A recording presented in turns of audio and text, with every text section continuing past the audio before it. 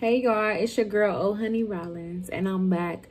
I'm back for day 2. If you are new to this channel, you have reached me at a very pivotal moment of my life. Why? Because right now, this is the Proverbs 31 day challenge. And I encourage you, I welcome you to join it along with me and the others who are resetting, restarting, and refocusing their lives. And we're starting with the fundamentals. We're starting by building the foundation, making sure that foundation is very stern. And while we're doing this challenge, we are keeping these 2 scriptures in the forefront of our mind. So I encourage you to do so. The first one is Psalms 37:4. Psalms 37:4. Delight yourself in the Lord, and he will give you all the desires of your heart. Okay? We are delighting ourselves in the Lord.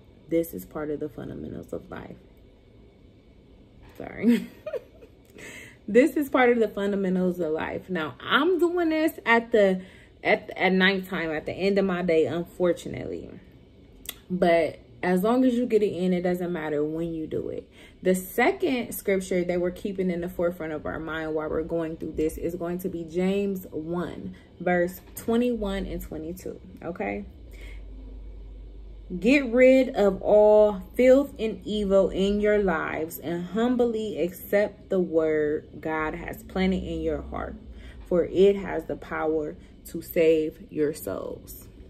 But this is my favorite part, but don't just listen to God's word. You must do what it says. Otherwise, you are only fooling yourself. Okay?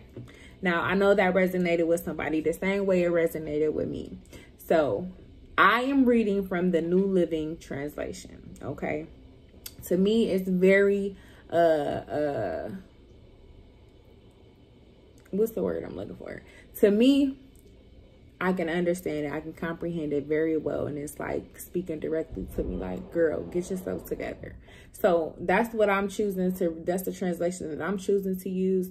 So you can use whatever one that you desire. But if you're going to join this challenge, I want you to be consistent. And although I'm only on day 2, you can start this anytime that you want. Let today be your first day. Be consistent. Get you a journal. Write down some things that you're battling with, okay? As I'm going through this, we will find that everything will be working out. Everything will be okay. So I want you to do the same. Journal what you've learned, what you've taken in, what insight you got from it. So let's get into chapter 2 because I don't want this to be crazy. Chapter 2 in the book of Proverbs is the benefits of wisdom. Now, I did look up wisdom. Let's look up what the definition of wisdom is. So we know what wisdom means, but let me just say it out loud because I don't think I ever looked this up before. Wisdom, the quality of having experience, knowledge, and good judgment. The quality of being wise. The soundness of an action or decision with regard to the application of experience, knowledge, and good judgment. A body of knowledge and principles that develops within a specified society or period. Okay? That is what wisdom is. Having knowledge, having experience, good judgment, being wise. So keep that in mind. Okay? It reads, my child, listen to what I say and treasure my commands. Tune your ears to wisdom and concentrate on understanding.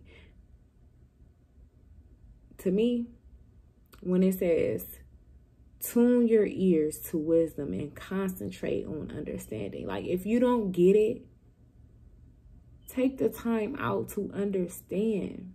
If you don't understand, here it go. Cry out for insight and ask for understanding.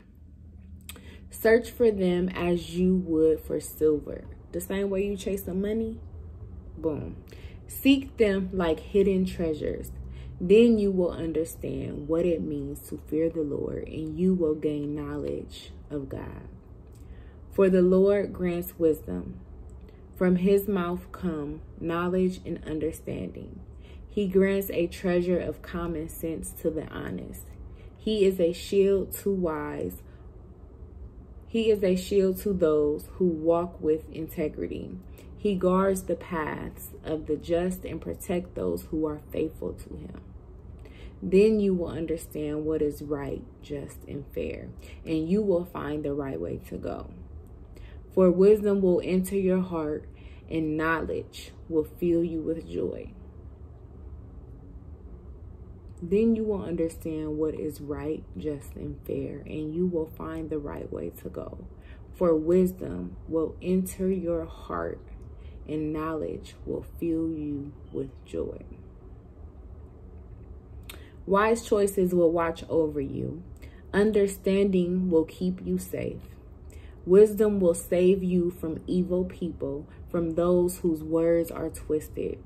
These men turn from the right way to walk down dark paths. They take pleasure in doing wrong, and they enjoy the twisted ways of evil.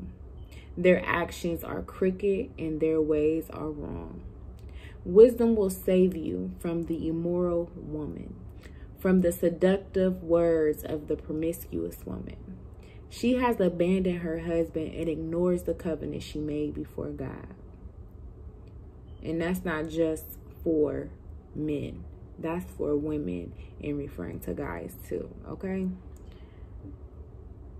Use your wisdom. Entering her house leads you to death. It is the road to the grave. The man who visits her is doomed. He will never reach the paths of life. So follow the steps of the good and stay on the path of the righteous, for only the godly will live in the land, and those with integrity will remain in it. But the wicked will be removed from the land, and the treacherous will be uprooted. Boom. That's chapter 2. So take the time, read through it, journal about it, and think back on some ways. Like, because when I read this, I'm just going to insert, I'm not going to do my whole thing, but I'm just going to insert this here. But when I read where it says wisdom will save, let me go back up. It says, then you will understand what is right, just, and fair, and you will find the right way to go. For wisdom will enter your heart, and knowledge will fill you with joy. And to me, I just think back on times where, you know how you was somewhere and you know, like you didn't, like you just, maybe you was hanging out with your friends or whatever, and something just told you, you got that hunch, you got that, your spirit, that's really your spirit. You felt it in your heart, like, I need to get up out of here.